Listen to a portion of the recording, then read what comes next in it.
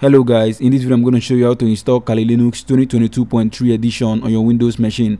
Now first, we need VirtualBox. For those who don't know VirtualBox is a tool that allows you to run different operating systems on your host operating system.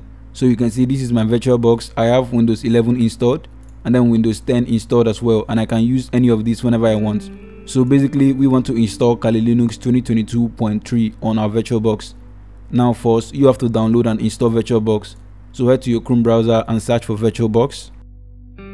So you can see the first page over here, Oracle VM VirtualBox, and that is what we need. So click on it. And by the left you can see downloads over here, so click on downloads. Now you have to select your machine. So in this case we are using the Windows machine. So click on Windows host and it will start downloading. Now after downloading, you can install with the normal installation for any software. It is really easy to install. But if you find it difficult to install, then check the link in the description of this video and you will see a video that will guide you through that on how to install VirtualBox. So after downloading and installing VirtualBox, we need the image file which we are going to use for the installation. Simply head to kali.org. Okay, so we are right on kali.org, so click on download over here and it will take you to this page. Now you can see Kali for different platforms over here. This is for mobile, this is for ARM machines, and this is for a virtual machine. So we are going with Kali for virtual machine, so click on it and it will take you down here.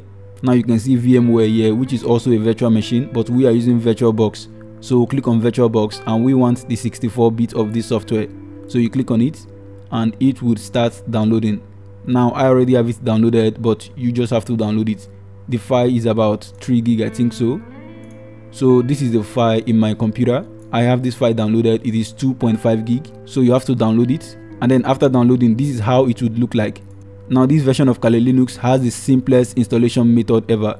Now this shouldn't take 3 minutes. So let's keep track of the time right now. So you can see the time is currently 12:49. So let's see when we will be done with this installation.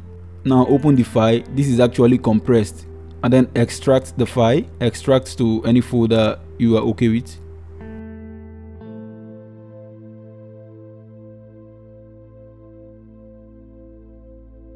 So you can see it has now been extracted. Now let's open our extracted folder and you can see another folder inside. Open it. Now you're going to see 2 files over here. So what you do is open this file over here, which is 3 kilobytes. Open it in VirtualBox. So I will just left click twice and you can see our machine has been added. So basically that's all actually. So now let's configure our machine. So click on settings up here and then we can go to system and then set the RAM we want to allocate to this machine. So I'll give it 6 gig of RAM since I have 16 gig of RAM on my PC. Now the maximum amount of RAM you should allocate to your machine is 40/60.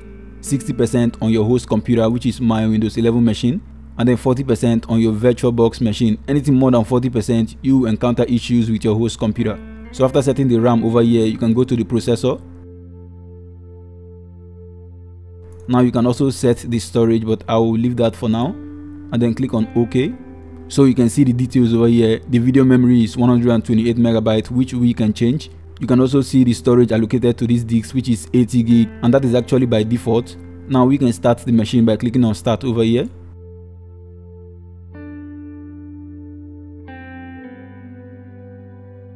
So guys, the installation has been completed. So basically we started this installation by 12:49 and by 12:52 the installation was completed. So that is actually 3 minutes. This is actually the simplest version of Kali Linux. I mean, other versions takes like 20 minutes, 30 minutes to complete the installation and run the software, but this is really easy. Now the username is Kali and the password is Kali as well. Now you can log in. So we've successfully installed Kali Linux version 2022.3 on our Windows machine. Now this is really easy and shouldn't take you up to 5 minutes. If this was helpful, kindly hit the subscribe button and turn on your post notification. Thank you for watching and I will see you on the next one.